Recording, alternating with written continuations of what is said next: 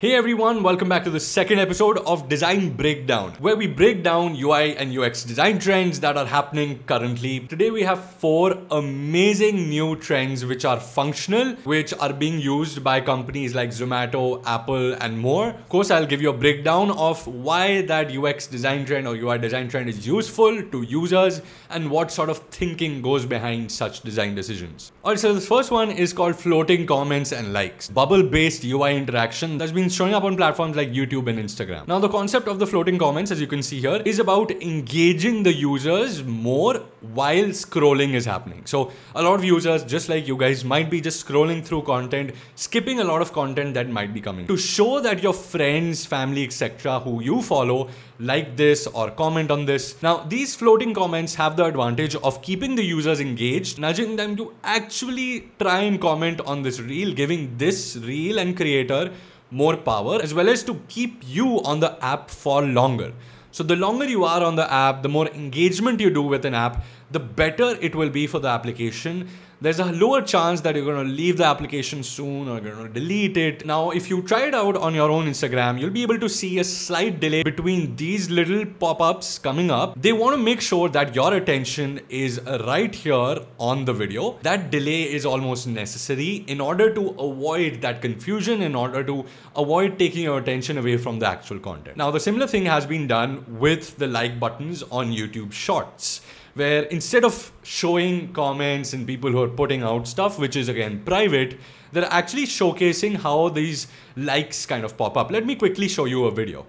As you can see, this video or short is running and these likes are floating on the top. Again, playing absolutely no functional advantage. Such visual cues can help make the overall experience a little better and also promotes the creators at the end of the day, which is very important for this platform. Even though such elements do add delight, they do come with their own slight negative disadvantages, downfalls. Number one, you don't always want your comments to pop up on other people's feeds, reels, etc. So just because someone follows you or you follow them, you don't want them to know what kind of content you watch, what you're commenting, what your political views might be. This takes away that privacy aspect of such applications and it does drive users away from using such features. Also, this does create another layer of complexity. We also want to make sure that the user interface is less complex, fewer than 7 or 5 elements at a time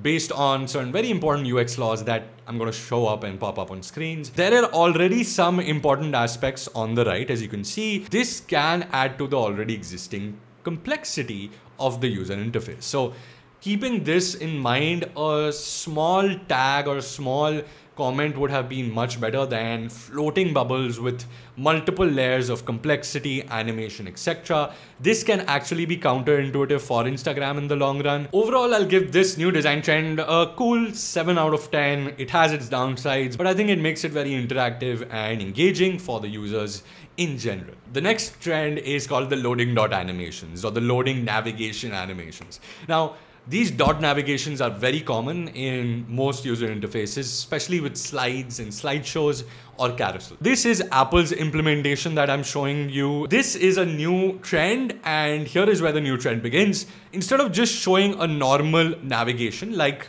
so, I'll just show you how the normal navigation looks like. This is how a normal dot navigation looks like.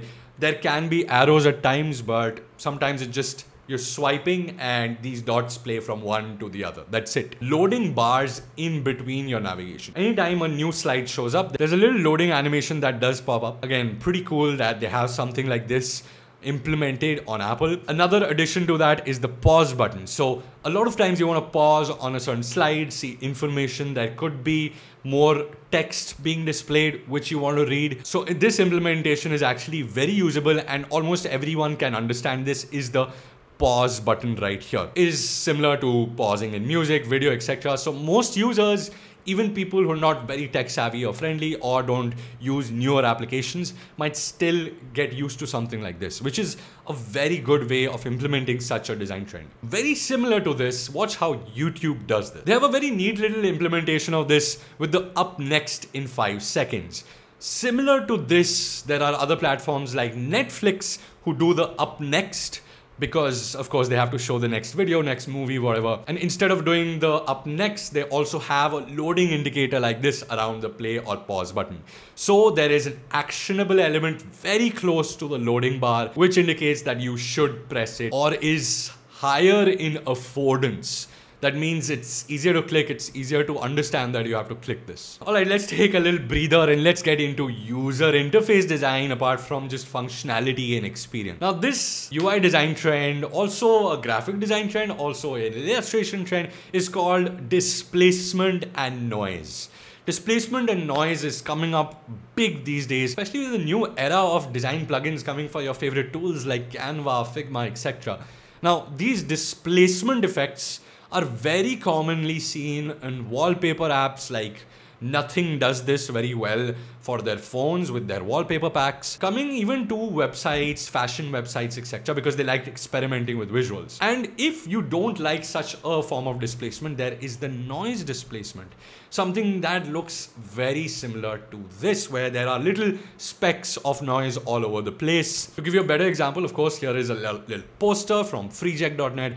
This poster showcases multiple design trends, but the one that we want to focus on is the actual nature of noise here. Distortion noise that has been added with the white background, which blends into the white in the background, makes it look very unique and interesting. There are some really cool plugins, I'll put them on the screen, which add this kind of noise inside Figma. So if you're a Figma user, you don't have to separately learn this. It's all available ready-made. The next design trend, I am very happy this is coming. This is an aspect of personalization. This next one is called highlight-based experiences and sections. Things happening around you, aspects to showcase new features to users. A lot more stuff can be done with this new trend. First example of this is Zomato, which is a food delivery service in India, showcasing the number of orders on a particular date, building a sense of community, because this app already doesn't have any community related features. So having something showcasing what the public wants, needs, or is doing on the app can be interesting for the user to see. This is one of those features which we call